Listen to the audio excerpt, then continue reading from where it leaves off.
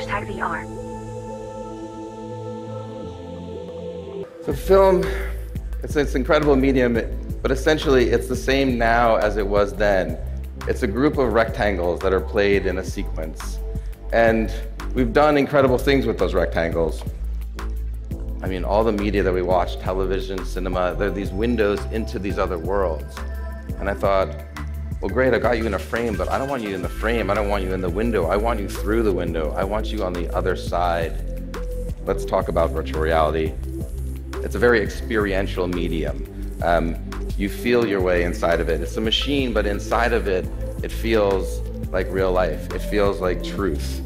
And you feel present in the world that you're inside, and you feel present with the people that you're inside of it with. And that's where I think we just start to scratch the surface of the true power of virtual reality. It's a machine, but through this machine, we become more compassionate, we become more empathetic, and we become more connected. And ultimately, we become more human.